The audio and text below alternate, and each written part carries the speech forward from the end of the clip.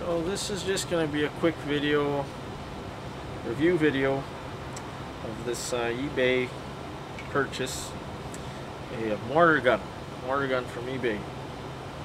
I think it cost under $50 with shipping. I think it was more like 27 if I'm not mistaken. Shipped. It's made of stainless steel. Most of it, this part is just some soft metal, maybe aluminum. Back is stainless steel.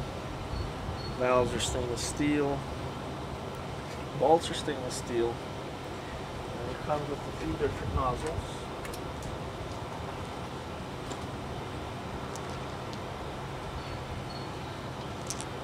Right. So first time I tested it, and it works like it's supposed to, and I've actually used it for undercoating. That's the reason why I bought this gun. You can use it for mortar, but I've used it for undercoating. I just got a bunch of rubberized asphalt. And, you know, I always try to stay away from spraying that stuff because it gets everywhere. It gets in your hands, clothes, on your hair. It gets on the paint where you don't want it to. But there are some tight corners where I can't use a... Normally I just use a paintbrush, and I can get 90% of the spots with just a paintbrush. A little bit more hand work, but it probably goes faster than this. But this, like I said, I use this for a tight corner on the rounder. I'll show you just a second. But like I said, I try to stay away from spraying this stuff because it gets everywhere. And yeah, it worked fine. The only thing I didn't like about it is that the air part where you're supposed to connect the air here, it comes with the Chinese NPT, I think. Well, NPT, that would be the equivalent, but it comes with a Chinese connector that I can't use. And but I just got a rubber hose and clamped it around it, and it works fine. And that's what I have here. And cleanup is fairly easy. As you can see, the nozzle is pretty big, and this is the smallest nozzle. I'm gonna say it's like maybe 6 millimeter. The other ones are even bigger.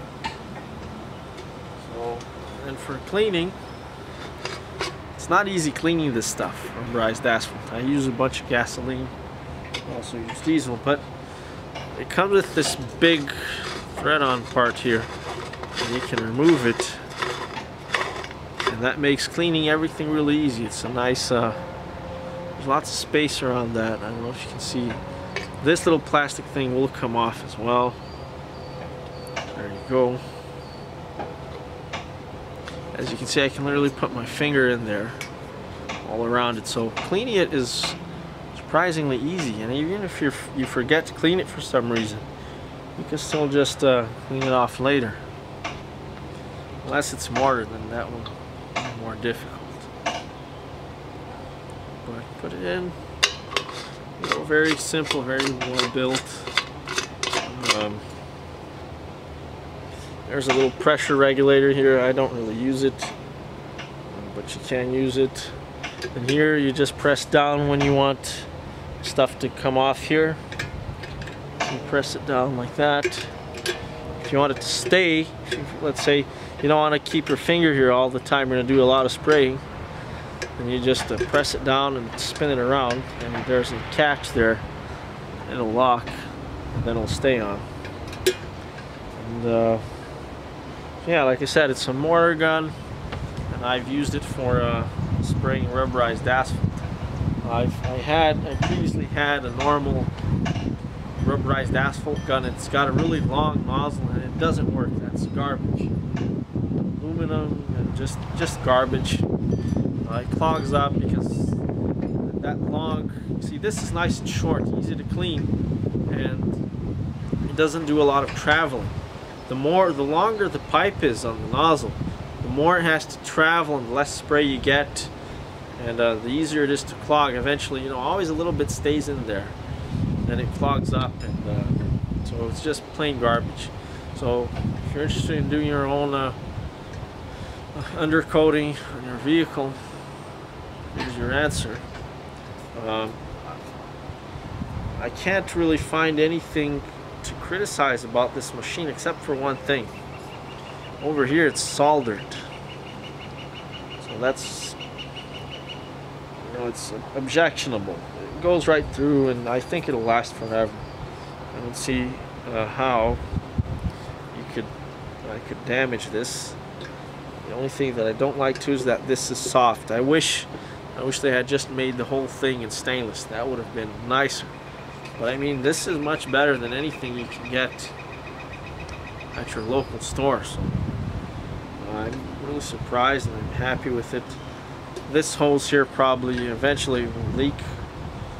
So that's another bad part about it. But I can just easily replace that. It's not such a big deal.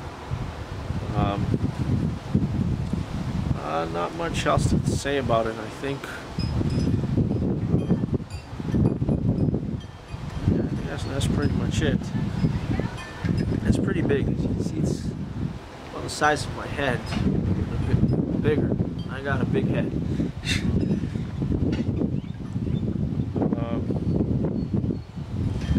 Inside, I don't think you can see it.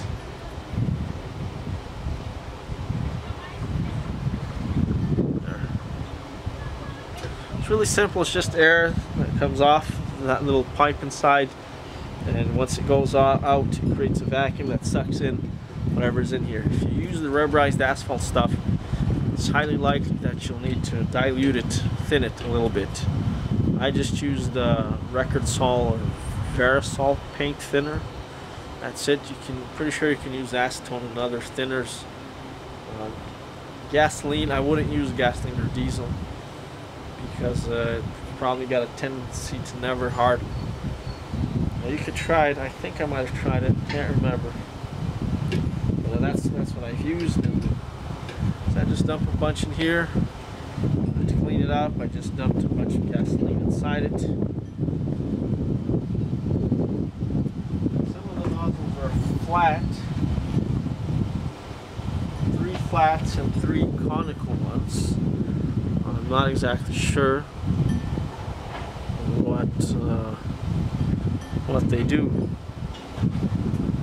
Well, the annoying thing about this is that it sort of drips from the tip, because there's no valve, nothing to stop it from dripping. So if you thin it too much, it'll just start falling all over the place.